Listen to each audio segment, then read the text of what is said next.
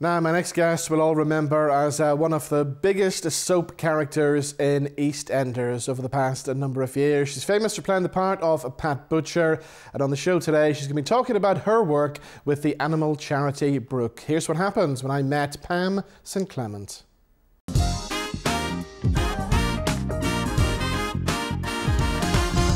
So I'm pleased to say that Pam St Clement joins me now on the line. Pam, how are you today?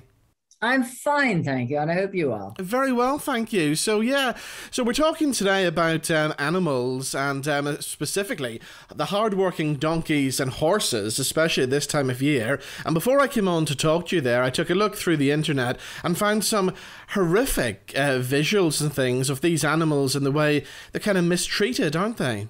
I'm afraid they are, but that's more through ignorance than direct cruelty, which you might see in a more developed country, because we're talking about animals that are working across Africa, Asia, the Middle East and Latin America.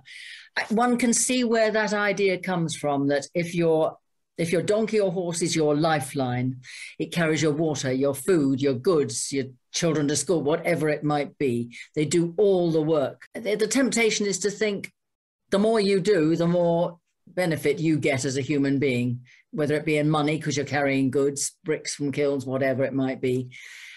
But it doesn't work like that, because you're on hiding to nowhere. Your animal is overworked, can get ill, can get damaged in some way, injured.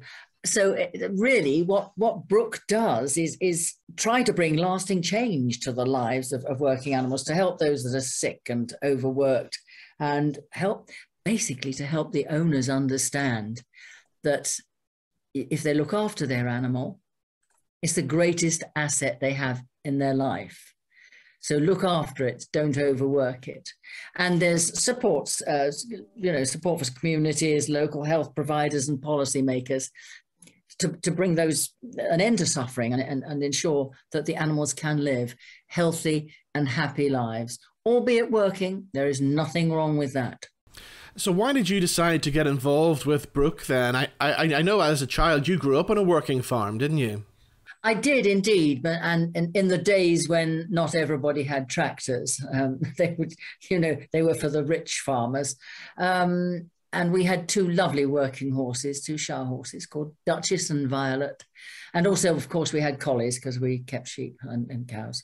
Strangely enough, Brooke had a presence in Jordan a long time ago, and I was visiting Petra, and I saw the work they were doing. They actually had a presence there, a veterinary presence, and I saw the work they were doing. And having seen in various countries in Southeast Asia and in the Middle East how donkeys particularly were worked and treated, I was offered a donkey to take me up in Petra, from the base of Petra up to the monastery up on the hill.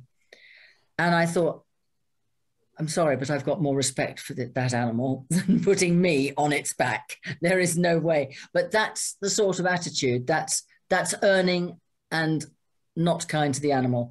And I thought, no, this must go on a lot. And of course it does. And you see those terrible films of what's happened to those wonderful animals, so biddable, so willing, wonderful companions and workers. So if people want some more information on the work that Brooke do, how do they get that?